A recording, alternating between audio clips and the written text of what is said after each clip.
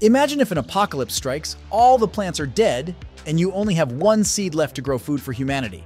And it's not a cactus. Yep, you're screwed. Thank God we have scientists who won't let that happen. Welcome to the Svalbard Global Seed Vault.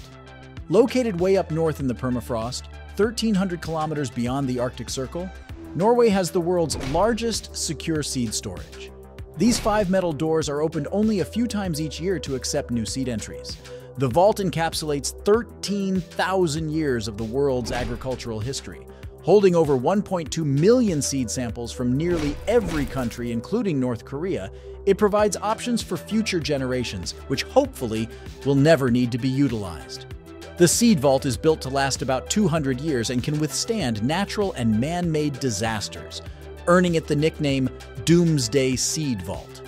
Upon unlocking the heavily fortified door, the temperature inside is minus 18 degrees Celsius or minus 0.4 degrees Fahrenheit, which is the global benchmark for seed preservation.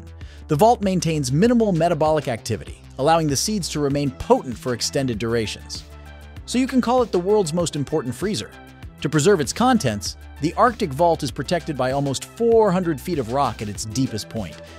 So it's naturally within permafrost. The temperature here stays around 25 to 23 Fahrenheit all year round. And if something happened and there was no power, seeds would still stay viable.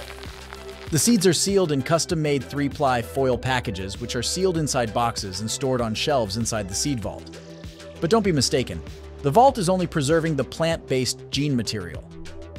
I had letters from men wanting to put their gene material in here. That is really strange, and we don't answer those. By the way, in the event of doomsday, we would be left without marijuana, because no drugs or genetically modified materials are allowed to be stored here. Sorry.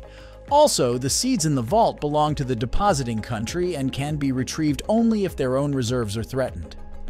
In 2015, for example, the vault's seeds helped rejuvenate a research center after its Aleppo seed bank was lost in the Syrian civil war.